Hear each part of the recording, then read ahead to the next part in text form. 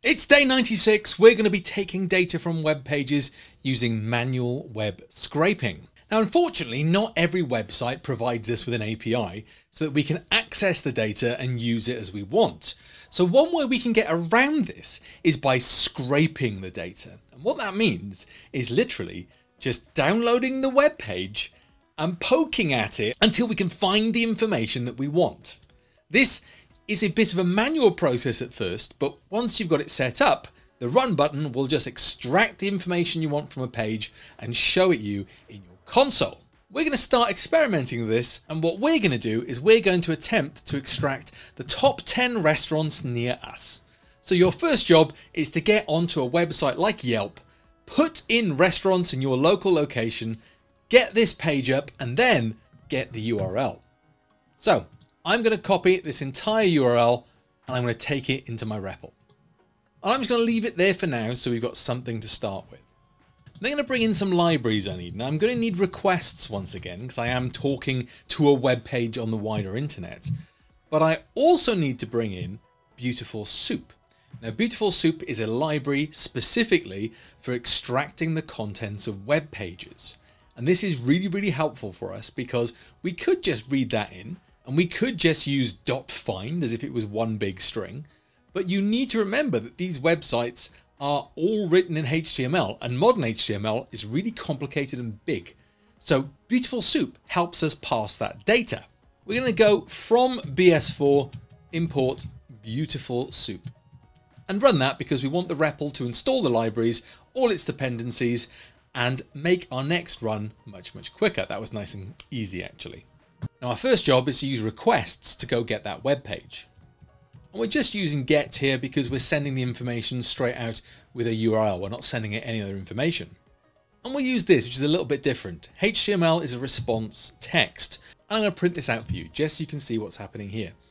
And that's a lot of output.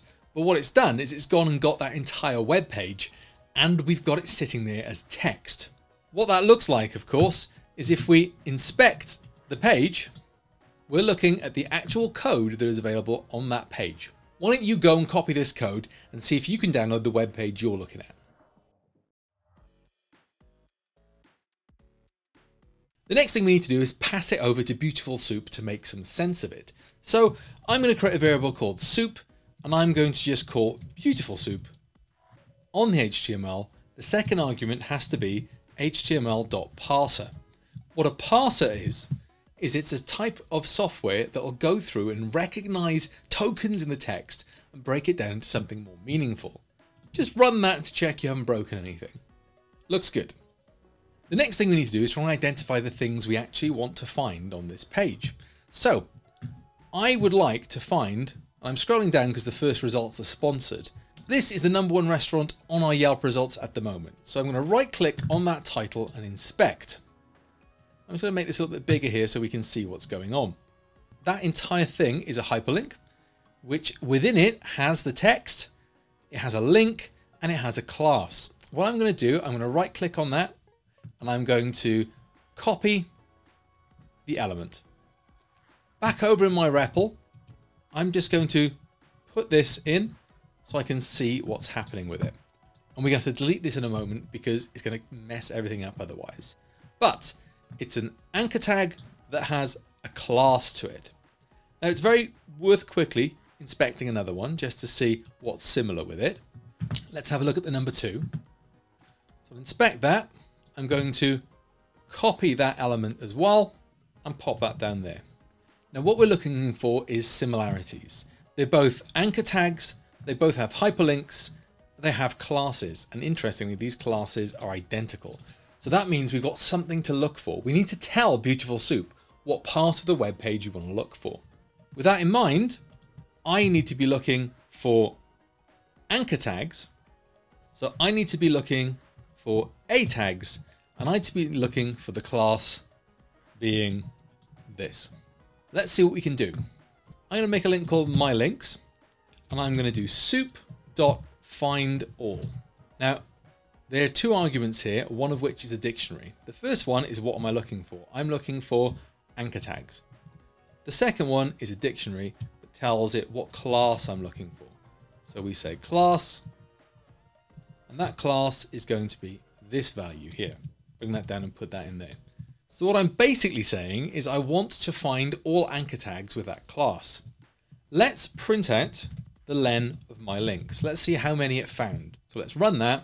It'll go and find the page, pull those anchor tags in, and it's found 12 of them. Okay, so that sounds pretty good. Let's use a loop to go through and pull the data out. For link in my links, we're going to print out link.text. Okay, so we've got a bit of oddness going on. We're getting that same tag is being used at the same time to put the name of the town in and the word restaurants. So I can probably ignore those first two. So let's put a counter on here.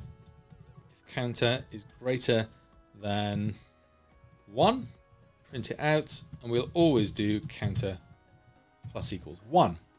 So that'll avoid the first two. Now we've got a list of our restaurants being pulled from that website. Let's see if we can also get the link.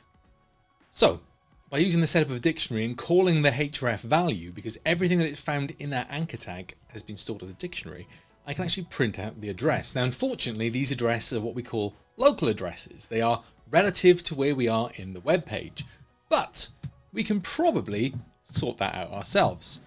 If we click on one of them and we take a look at the address, you can see that it's just yelp.co.uk in my case. It might be different for you, /biz. The websites it's sending us to are all /biz. So why don't we print out an F string that starts with https www.yelp.com and then includes the link. Now I should be able to follow any of those links to the website address. Why don't you spend some time now and build your own Yelp restaurant scraper? Get the top 10 of something in any place you want to go visit in or your local area. So Beautiful Soup works wonderfully. You've just got to find where the text is, identify what kind of tag it is, identify what class you're looking for, and you can pull out all that information.